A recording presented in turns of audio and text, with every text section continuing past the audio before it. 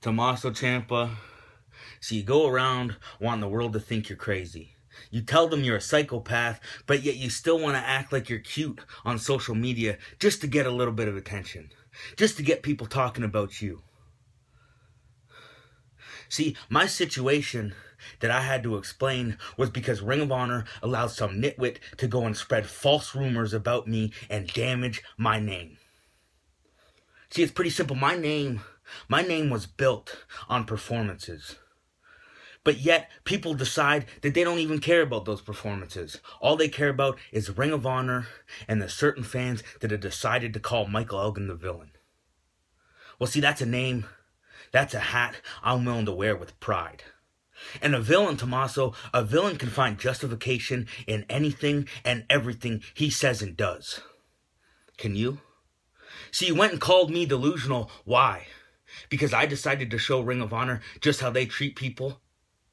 I decided to treat them how they treated me, and they didn't like it so much, did they?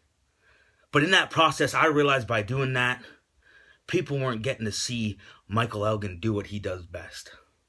And you can try and deny it, everybody can try and deny it, but every time I step in that ring, I give people a match that they need to see. And Tommaso, you say you're sorry to the fans that you're wrestling me at Final Battle, that you deserve a better match. That's funny, because I remember feeling that way.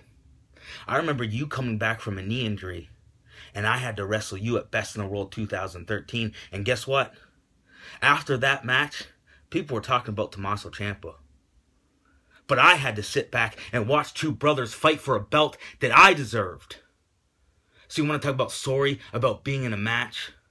The only way that people are going to talk about you after Final Battle is because you wrestle me. And you want to call me a cancer? Well, Tommaso, I'm willing to be a cancer.